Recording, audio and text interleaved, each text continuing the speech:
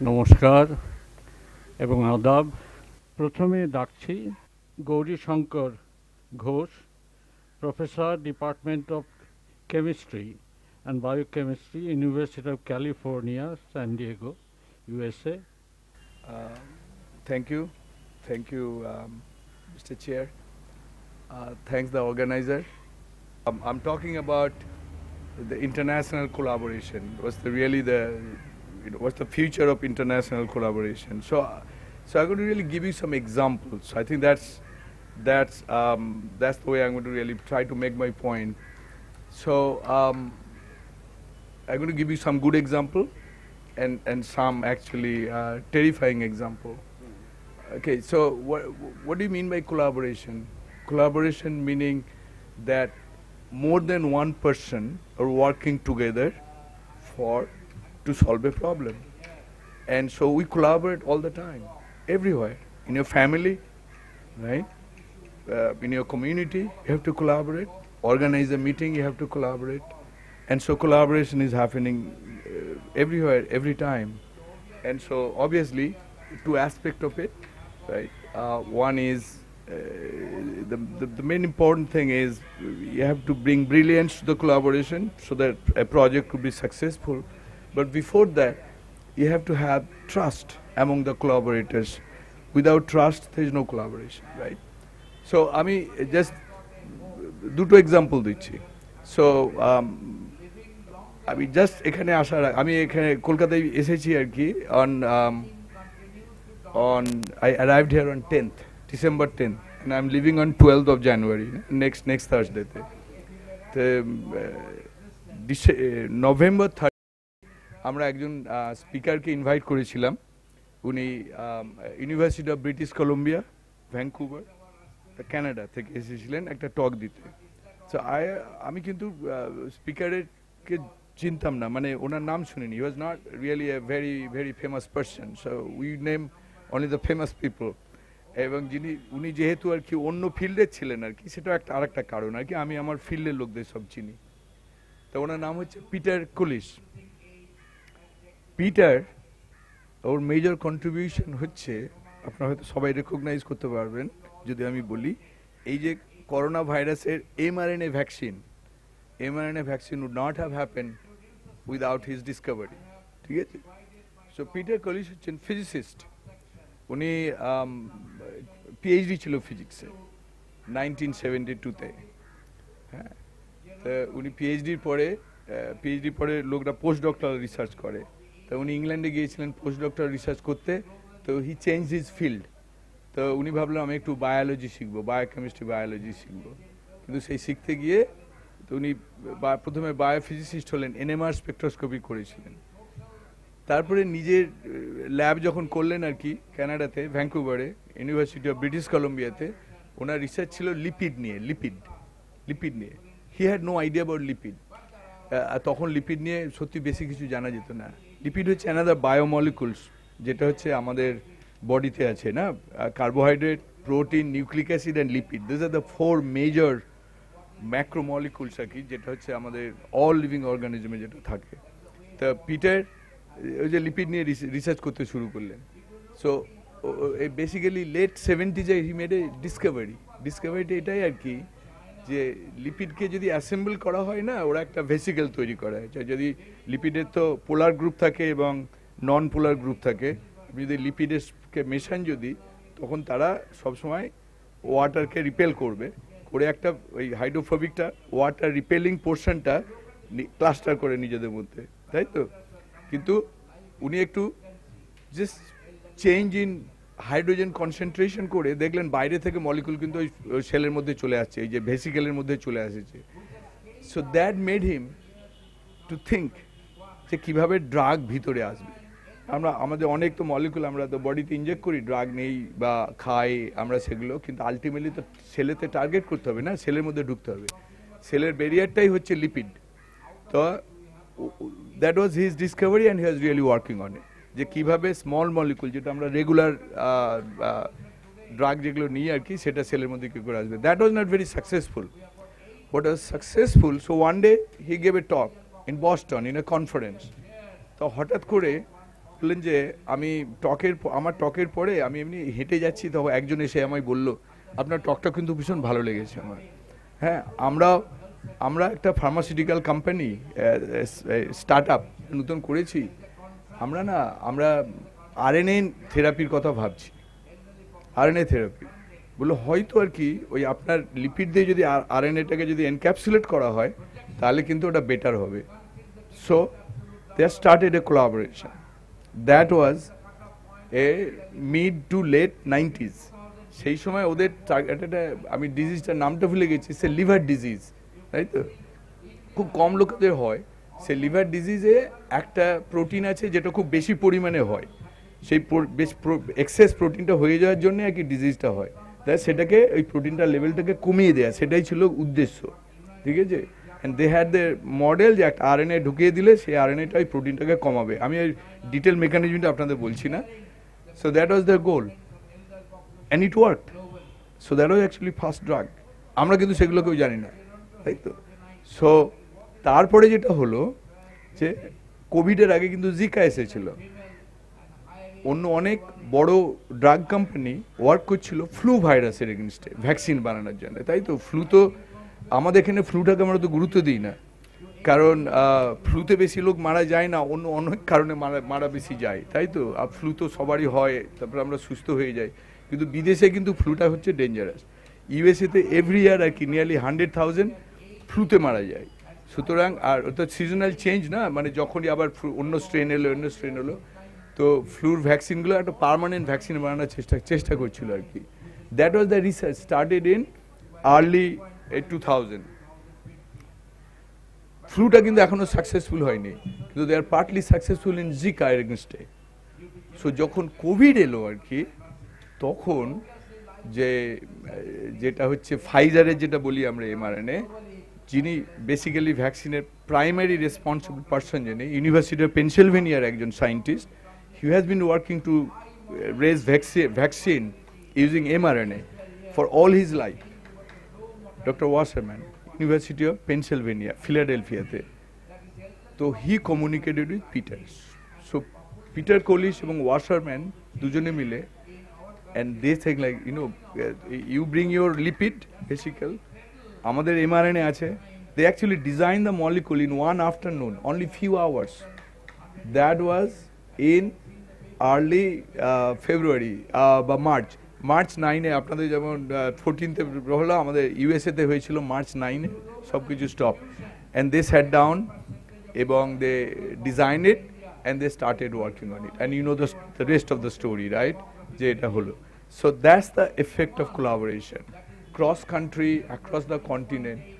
তা আমি পিটারের সঙ্গে কথা বলছিলাম, আমি বললাম যে দেখো আমাদের দেশে তো অনেক কিছু ডিজিজ হয় আর কি, যেটা ওয়েস্টার্ন ওয়ার্ল্ড তো রিয়েলি কেয়ার করে না। ওই ডিজিজ ওরা কেয়ার করে, ওদের কোম্পানিগুলো কেয়ার করে অনলি দোজ ডিজিজে যেটা হচ্ছে ওরা বেশি অ্যাফেক্টেড হয়, নট দ্য হিউম্যানিটি গ্রাউন্ড। কিন্তু ইটস অল মানি গ্রাউন্ড, আর কিছুই নয়, কারণ ওদের বেশি টাকা আছে, প্রতিটা ড্রাগের প্রচণ্ড দাম। তা আমি বললাম যে আমরা যদি এখানে কিছু করতে চাই, would you really collaborate with us? সে বললো absolutely. So he is very gracious, ঠিক আছে, and is very collaborative. The question is whether you can do it. That's a separate question. ঠিক আছে, সেটা হচ্ছে different. We don't know whether it will happen. We're just having a conversation. But I'm just telling you about the power of collaboration. I'll give you another example. That's my own example that I'm a biochemist, biophysicist. তাই তো? আমি structure দেখি, 3D structure, কিভাবে মলিকুলগুলো ঘোরে, হয়, shape কি করে তৈরি হয়, কী করে প্রোটিন, ডিএনএ, এমআরএনএ তাদের মধ্যে ইন্টারাক্ট করে, এইসবগুলো দেখি। তা আমি ডিরেক্টলি ওই ডিজিজ নিয়ে কাজ করি না, যদিও আমি যে প্রোটিনগুলো নিয়ে কাজ করি they have a very strong implication in human diseases. আমি যে প্রোটিন নিয়ে কাজ করি সেটা হচ্ছে involve in all inflammatory diseases. তা আমি একদিন আমার এক বন্ধুর সঙ্গে বসে বসে ডিনার খাচ্ছিলাম। ডিনার খেতে খেতে আমরা ওর কাজ আমি শুনছিলাম, তারপরে শুনলাম ও একটা প্রোটিন নিয়ে কাজ করে, যেটা হচ্ছে ওই জিনটাকে নক আউট করে দেওয়ার পর দেখলো মাইসে ওই জিনটা, যে জিনটা হচ্ছে প্রোটিনটাকে তৈরি করে আর কি না, জিন টু প্রোটিন, সেই জিনটাকে যখন নক আউট করে দিয়েছে ও দেখলো যে মাইসগুলো অনেক দিন ধরে বেঁচে আছে। সো সেই স্টোরিটাই হি ওয়াজ সারপ্রাইজ। নর্মাল লাইফ টাইম হচ্ছে মাইসের হচ্ছে 2 বছরের মধ্যে 24 মাস অ্যাভারেজ। তা ও বলল এখনো ওর কিছু মাইস আছে যাদের বয়স হচ্ছে 40 মাস। তো if you think about it, যে প্রায় ডাবল হয়ে যাচ্ছে, তারা তখনও মরেনি কিন্তু। আই মনে হয় অ্যামেজিং, তাই তো? আচ্ছা, নিউরোলজিক্যাল ডিজিজেস হচ্ছে প্রাইমারিলি এজিং ডিজিজ। এজিং হচ্ছে নিউরোলজি, আমরা যখন বয়স হয় তখন হচ্ছে আমাদের ব্রেনটা ফাংশন করে না। তো আমি তো এজিংও করি না আর ব্রেন রিসার্চও করি না। তো আমার আরেকজন চাইনিজ কলিগ আছে, C is actually in direct work on অলজাইমার disease. তখন আমি বললাম যে এদের দুজনকে কিন্তু বসাতে হবে, ঠিক আছে? আমি নিজে করি ইনফ্ল্যামেশন নিয়ে, যে আমার প্রোটিনটা হচ্ছে ইনফ্ল্যামেশন। আই নো যে যে সমস্তটি যে ব্রেন ডিজিজগুলো হচ্ছে inflammatory disease also, অলজাইমার disease, Parkinson's disease, এগুলো সবই হচ্ছে, এগুলোতে ইনফ্ল্যামেশনটা হচ্ছে খুব ইম্পর্টেন্ট, মানে হাইপার ইনফ্ল্যামেশন হলে ডিজিজটা হয়। So 3 of us sat down and we had a plan. We wrote a grant, NIH gave us the money, and we don't know, I mean our goal to যে হচ্ছে Alzheimer disease নিয়ে আমরা কাজ করব। There are 1,000 other scientists are working on it. It's not necessarily everyone will be successful achieving the final goal, কিন্তু আমরা যদি একসঙ্গে কাজ করি, তিনজনের 3টে এরিয়া থেকে এসেছি, so we know some good result will come up and someone else will use that information, link it with their research and get some interesting result. At some point, obviously there will be drug against Alzheimer's disease, for sure. কিন্তু যেটা হয়েছিল আর কি, যে Alzheimer's disease drug normally, I don't know whether you know, যে মানে protein aggregated হয়ে যায়, কি হয়ে ব্রেনে না প্রোটিন অ্যাগ্রিগেটেড ক্লাস্টার হয়ে গিয়ে ডিপোজিট করে আপনাদের ব্রেন সেলগুলোকে, নিউরনগুলোকে মেরে দেয়। সেই জন্যে ডিপেন্ডিং অন এক্স্যাক্টলি কোন নিউরনগুলো মারা যাচ্ছে, তার উপরে আপনার ডিমেনশিয়া হতে পারে, পার্কিনসন হতে পারে, ইটস অল লাইক ডিফারেন্ট, না exactly which part of the brain is targeted. কিন্তু অরিজিনাল গোলটা ছিল সব সায়েন্টিস্টদের যে ওই অ্যাগ্রিগেশনটাকে ডিজলভ করে দেয়া, and they could do it, but actually it's not curing the patient. So that's why they are taking the other path, ইনফ্লামেশনটাকে control করা হচ্ছে একটা path. So, but we know যে we have to collaborate. আমরা তো কেউই expert নই। আমি যেহেতু ব্রেন নিয়ে কিছু জানি না, if I really want to work on Alzheimer's disease, তাহলে আমাকে একজন ব্রেন সায়েন্টিস্টের সঙ্গে করতে হবে, এবং তাকে কিন্তু বিলিভ করতে হবে যে আমার এক্সপার্টিস আছে ইনফ্লামেশন নিয়ে, দ্যাট উইল বি বেনিফিশিয়াল। আর ও করে এজিং নিয়ে, and this is a completely new protein, যেটা নিয়ে অলজাইমার বা ইনফ্লামেশনে কেউ কাজই করেনি এটা। So that's a new Discovery, you R bringing it together. So collaboration is everywhere. In science, if you don't collaborate, you won't survive. It is a basic ব্যাপার, and that comes with trust. তাই তো? এই তিনজন scientist এক হলে না অনেক প্রবলেমও আছে, কিন্তু যখন পেপার পাবলিশ হবে, কে হবে মোস্ট সিগনিফিক্যান্ট পারসন, ঠিক আছে, কার নামটা বেশি হবে, কে টক দেবে, যে হাজারটা না, আমরা যত ফেম যত আসে বা টাকা যত আসে, ইগো তত বেশি আসে, নানা রকমভাবে our character gets really impacted by all of those things. So those are example. One is a successful example, vaccine development, আমি যেটা বললাম, and they will get Nobel Prize. You will see in some years, next year হয়তো, যে ওরা তিনজন পাবে। আমাদেরটা বললাম, it's a developing story, it's a personal story, and I told you যে how যে ডিনার টেবিলে বসে সায়েন্স নিয়ে কথা বলতে বলতে, আর ওই যে অন্য যে কোলাবোরেটর নিউরো সায়েন্টিস্ট হচ্ছে জুনিয়র, ও জাস্ট ফ্যাকাল্টিও এসেছে, and I was really trying to help her, যে how to really get her footing in the department. It is a দুটো good example. India is a sort of a big, we are talking about India as a modern country, right? Our Prime Minister is saying like we'll have $5 trillion economy and all this big talk. Like people really love to talk big in here. Every time I come and I hear all the buzzwords everywhere flying, but you really have to have the genuine, authentic stuff, right? We can have all these IT engineers. We can make all the generic drugs, that original drugs are developed there, but they won't need it in few years from now. Okay, they don't need all those people. So we have to prepare for the next decade, for the next century, right? For the next millennium. Otherwise, you will be irrelevant, right? So that's why we have to be more genuine. We have to be innovative. Even though I hear the word innovation all the time in here, we don't use it, innovation, that much over there. But I hear it much over in here. But And now I see all these private universities. See, I'm a teacher. I also teach in Calcutta University, Lady Brabourne College. We started a small biotech company in here. So I'm really deeply involved in the lives of Bengalis and Bengal. So I always feel like I have right to criticize. I'm not someone who is just sort of a, you know, winter traveler in here, enjoy my life in here. No, I want to create job in here. Right? In our company, there at least 20 people are working, so I know that we have created 20 jobs. And I see the miserable effect of education in here, and I'm not going to go into this thing. It will really look like I'm too critical, but I'm critical because I love this place. I'm critical because I feel myself a Bengali, right? That doesn't mean that I don't like other people, but you know, I'm proud. I'm a proud Bengali, right? And when I say Bengali, it's not only our part of Bengal. I see a lot of development happen in Bangladesh, but even though the people in this side or this country probably don't take it that seriously because they are all looking at the USA.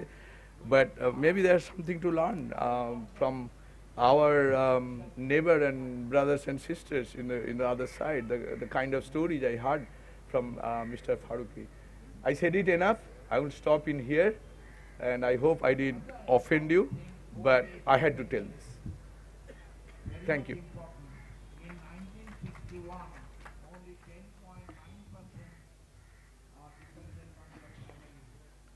ধন্যবাদ professor Ghosh.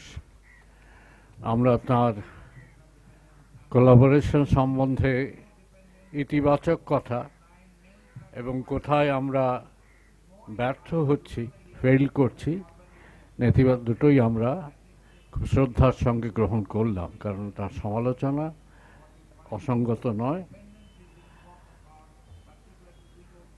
এরপরে আমি ডাকব মোল্লা মাহফুজুর আল হোসেন।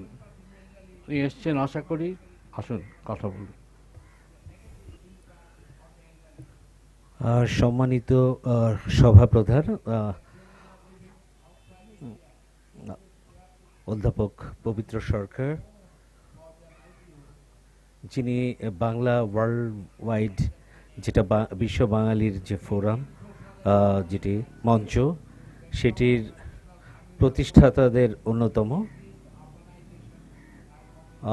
একটু আগে বক্তব্য রেখে গেলেন অধ্যাপক গৌরীশঙ্কর ঘোষ। আমি জাতীয় বিশ্ববিদ্যালয়ের রেজিস্ট্রার হিসেবে কাজ করছি 1997 সাল থেকে। সেই হিসেবে রেজিস্ট্রার হিসেবে আমার দায়িত্ব পালনের প্রায় বলা যায় যে 15 বছর ধরে আমি এই বিশ্ববিদ্যালয়ের কাজ করছি। এই বিশ্ববিদ্যালয়টি হচ্ছে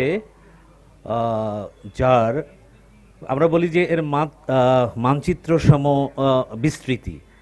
মানচিত্র সম বিস্তৃতি বলতে বাংলাদেশের যে সীমানা জুড়েই এই বিশ্ববিদ্যালয়ের কার্যক্রম। আসলে এই বিশ্ববিদ্যালয়ের অধিভুক্ত কলেজ ও শিক্ষা প্রতিষ্ঠানের সংখ্যা 2257 এবং শিক্ষার্থীর সংখ্যা 3.5 মিলিয়ন, মানে হচ্ছে 35 লক্ষ।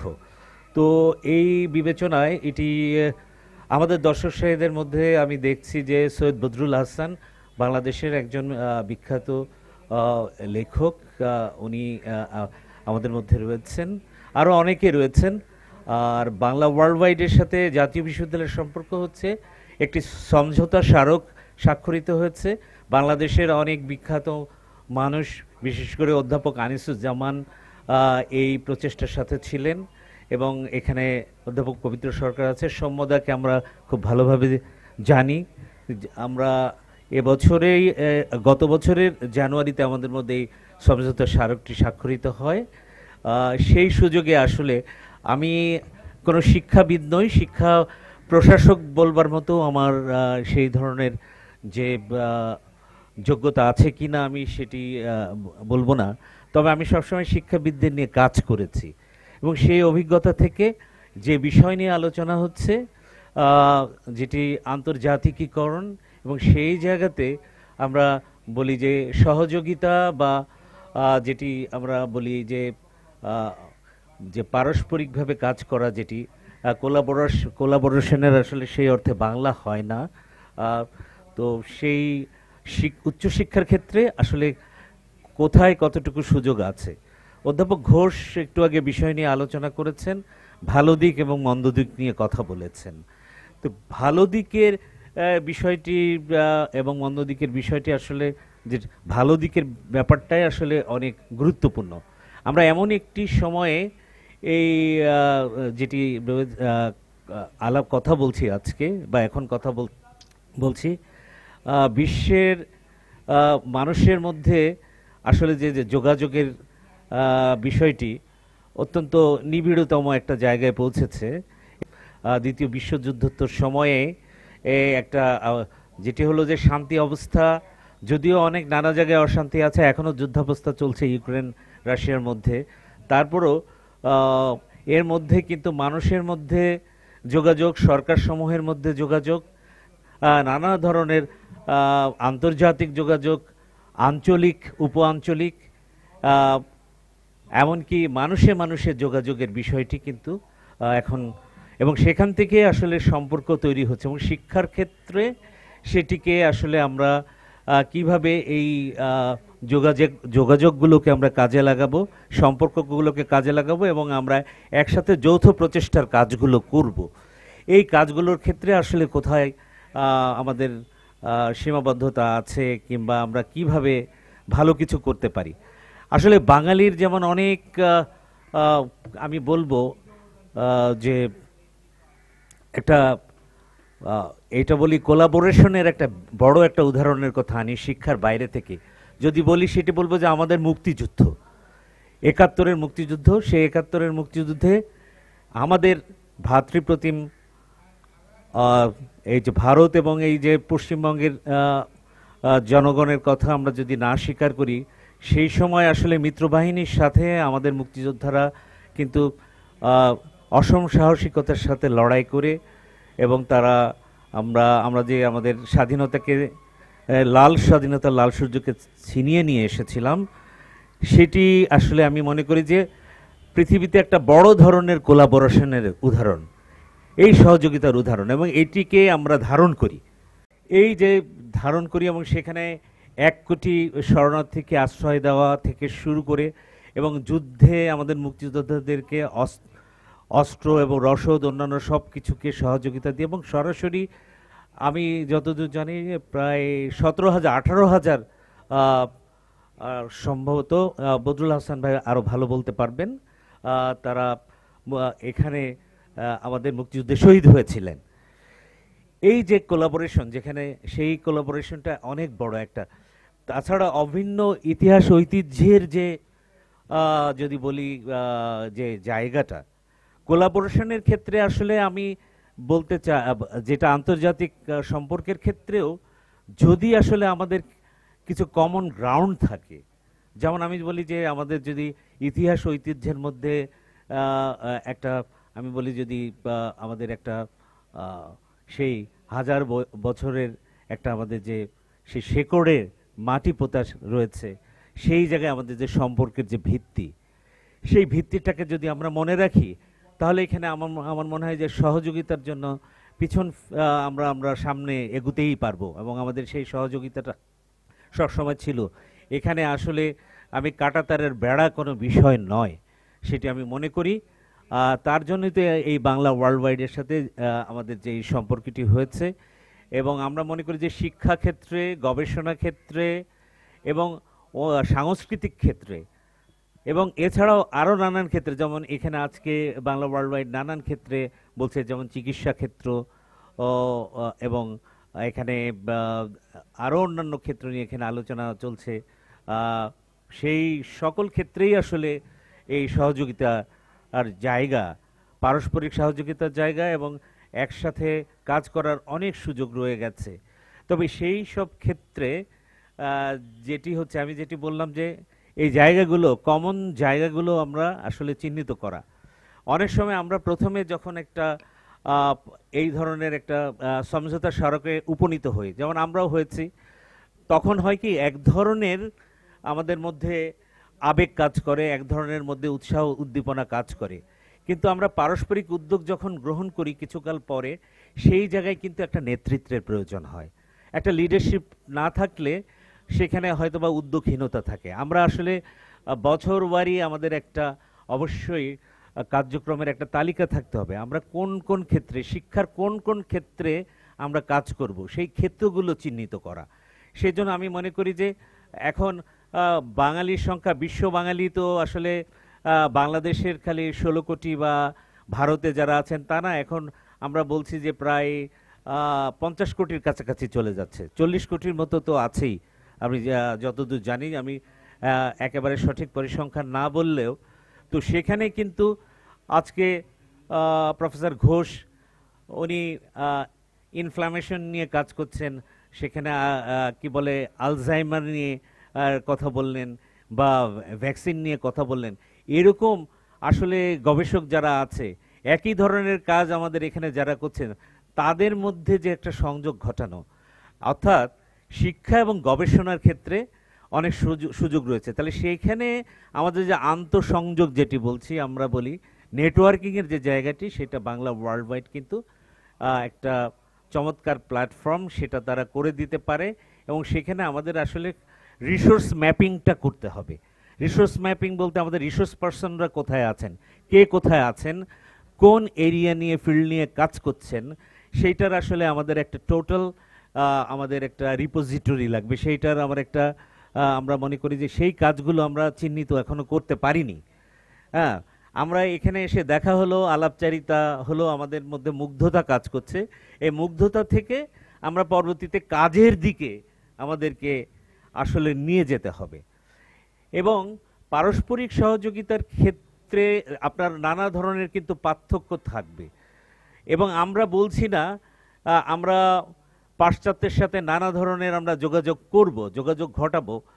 আমাদের মনে রাখতে হবে যে প্রাচ্যের আমাদের কিন্তু অনেক শক্তি আছে, প্রাচ্যের শক্তি আছে।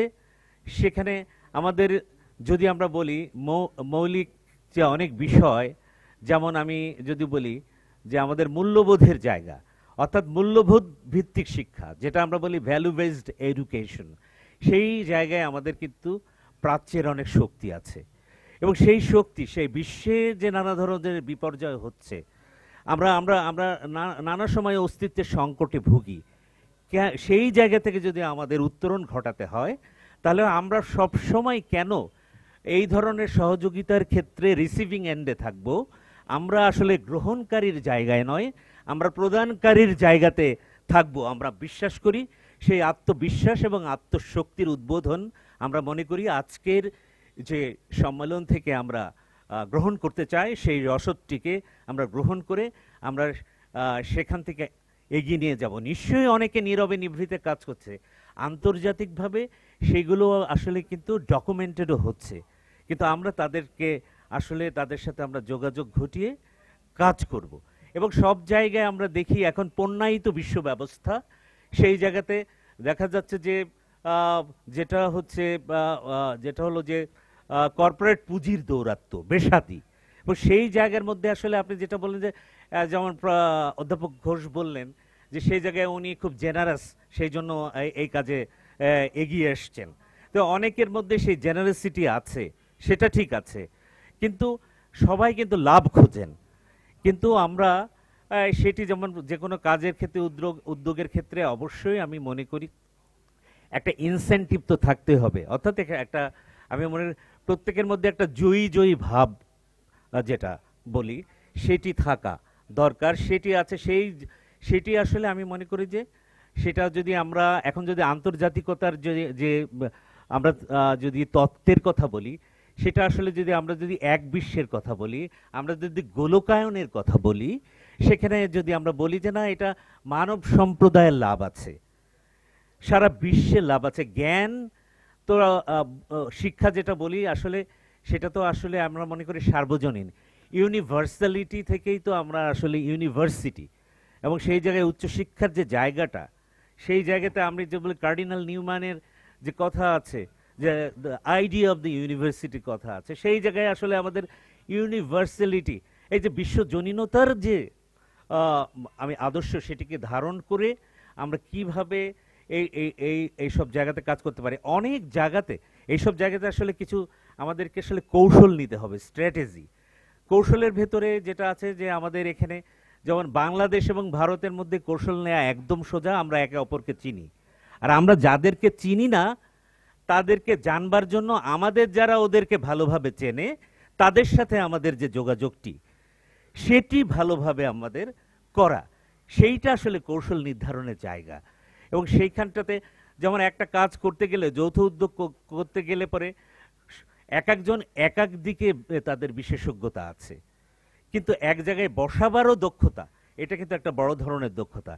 কবে বসবো, কোথায় বসবো এবং সেই কাজ কতদিনে করে আমরা আসলে কতদিনের মধ্যে আমাদের এই যে অভিলক্ষ্য, জাতীয় অভিলক্ষ্য লাগে।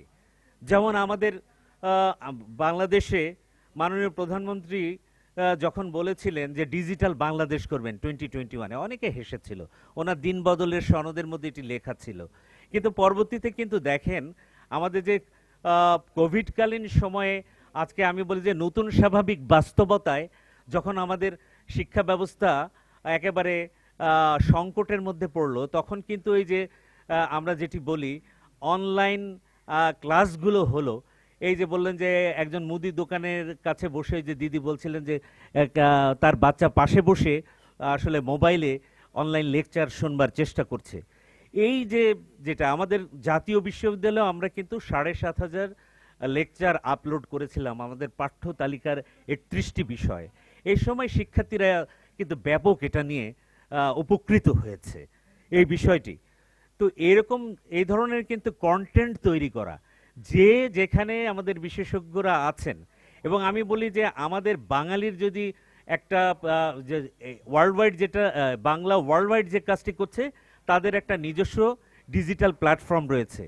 তার পাশাপাশি যদি তারা একটা বড় ধরনের একটা, আমি বলবো যে শিক্ষণের জন্য শিক্ষণ ব্যবস্থাপনার যদি একটা প্ল্যাটফর্ম গড়ে তোলে, অর্থাৎ লার্নিং ম্যানেজমেন্ট সিস্টেম যদি একটা ইউনিফাইড বড় ধরনের একটা প্ল্যাটফর্ম গড়ে তোলে, সেই প্ল্যাটফর্মের মধ্যে যুক্ত হবে আমাদের এখানে সমস্ত শিক্ষাবিদেরা, যারা তাদের স্থান কোনো গুরুত্বপূর্ণ নয়, তারা যেখানে আছেন অফলাইন তাদের এই যে বিষয়গুলো, এই রিসোর্সেসগুলো, এই কন্টেন্টগুলো তৈরি করে যদি আমরা অগ্রসর হতে পারি, আমরা মনে করি আমরা বড় ধরনের লাভবান হতে পারবো। এবং সেই জায়গাতে এছাড়া বিজ্ঞান এবং প্রযুক্তির ক্ষেত্রে আমরা তো আসলে অনলাইনে পারবো না, সেখানে আমাদের অবশ্যই বলি যে গবেষণার কোলাবোরেশন লাগবে, রিসার্চ কোলাবোরেশন লাগবে, এবং সেইটার জন্য আমাদেরকে অনেক আমি মনে করি বিনিয়োগেরও প্রয়োজন আছে। এবং সেই বিনিয়োগের ক্ষেত্রে আমরা বলতে পারি ইন্ডাস্ট্রি একাডেমিয়া লিঙ্কেজ, এবং সেই জায়গাতে আমরা যদি তাদেরকে আনতে পারি এবং সেই জায়গাতেও তাদেরকে বলতে পারি যে এখান থেকে যেসব গবেষণাগুলো বের হয়ে আসবে, যেগুলো পেটেন্টগুলো বের হয়ে আসবে, বা যেগুলো হিউম্যান রিসোর্সেস তৈরি হবে, সেইটা কিন্তু আসলে সকলেই সেই জায়গা থেকে লাভবান হতে পারে। সেই জায়গাগুলোকে দেখানো, পরিষ্কার করা। তাহলে আমাদেরকে অনেকগুলো ফ্রেমওয়ার্ক তৈরি করতে হবে। একটা হচ্ছে লোকাল ফ্রেমওয়ার্ক, একটা রিজিওনাল ফ্রেমওয়ার্ক, রিজিওনালের মধ্যে নানা ধরনের সাব রিজিওনাল ফ্রেমওয়ার্ক আছে সেগুলো। তারপরে আপনারা অনেকেই, যেমন আমি ইউনিভার্সিটাস 21-এর কথা বললাম, কোভিড পিরিয়ডে প্রায় ওখানে বিভিন্ন জায়গায় 21টা বিশ্ববিদ্যালয় তারা দেখা গেছে যে এই সাউথ ইস্ট এশিয়া কিংবা মার্কিন যুক্তরাজ্য কিংবা ওশেনিয়া বিভিন্ন জায়গার বড় বড় বিশ্ববিদ্যালয়রা কিন্তু একসাথে তারা রিসার্চ কোলাবোরেশন করেছে, তারা কাজ করেছে, অনেক বড় বড় কাজ করেছে। এরকম বড় বড় কাজ, তার চেয়েও বড় কাজ কিন্তু আমরা মনে করি বাংলা ওয়ার্ল্ড ওয়াইড করতে পারে, তারা যদি এরকম একটি লার্নিং ম্যানেজমেন্ট সিস্টেমের একটা বড় প্ল্যাটফর্ম গড়ে তুলতে পারে। তো আমি এই জায়গা থেকে এই প্রস্তাবনাটি আপনাদের সামনে দিচ্ছি, এবং আমরা মনে হয় যে এটা নিয়ে আমরা কাজ করবার আছে। আর কাজের ক্ষেত্রে আমি মনে করি যে আমাদের বাঙালির অনেক কিন্তু আমাদের, আমি বলবো যে আলস্যের কারণে আমাদের কিন্তু অনেক ধন হেলায় হারিয়ে যায়। যেরকম রবি ঠাকুরের যে নোবেল প্রাপ্তি, উনি কিন্তু গীতাঞ্জলির যে সংস অফারিংসের যে এটা অনুবাদটি কিন্তু নোবেল কমিটির কাছে গিয়েছিল, এবং ডব্লিউ.বি. ইয়েটসের ভূমিকা ছিল এটা। বা কিছুদিন আগে আমরা বললাম গীতাঞ্জলি শ্রীর কথা শুনি, রেদ সমাধির কিন্তু একটা ভালো ট্রান্সলেশন হয়েছিল, ফলে সবাই কিন্তু জানতে পেরেছে। আমাদের এখানে আমাদের কেন মানিক বন্দ্যোপাধ্যায়, তারাশঙ্কর কিংবা বিভূতিভূষণ এনারাও পারতেন, অনুবাদ হয়নি। শামসুর রহমান হয়তো নোবেল পেতে পারতেন, অনুবাদ হয়নি, কারণ আমাদের ওই কোলাবোরেশনটা নাই। যদি কোলাবোরেশন হতো, বাংলা সাহিত্যে যত বড় রকমের কাজ হচ্ছে সেই কাজগুলো যদি পাশ্চাত্য জানতো, বিশ্ব জানতো, আমরা মনে করি যে বাঙালির আরো গর্বের নতুন নতুন অনুষঙ্গ তৈরি হতো। সেই জায়গাতে বাংলা ওয়ার্ল্ড ওয়াইড কিভাবে কাজ করতে পারে, আমরা সেই চিন্তা আপনাদের সামনে রেখে গেলাম। এবং আমরা মনে করি যে এই আমাদের এখন নৈকট্যের জায়গায় তৈরি হয়েছে, নৈকট্যের জায়গা থেকে উদ্যোগের জায়গায়, এবং আমরা ভালো কাজের জায়গায় আমরা এগিয়ে যাব। এবং আমরা এই বাংলা ওয়ার্ল্ড ওয়াইড তখনই সত্যিকারের বিশ্ব বাঙালির মঞ্চ হয়ে দাঁড়াবে, সকলকে গর্বিত করবে। সবাইকে আবারও শুভেচ্ছা জানিয়ে আমার বক্তব্যের মধ্যে আমি তেমন কিছু বলিনি, কতগুলো শুধু আমার প্রস্তাবনা ছিল, সেটুকুই আপনাদের সামনে তুলে ধরলাম। ধন্যবাদ সকলকে।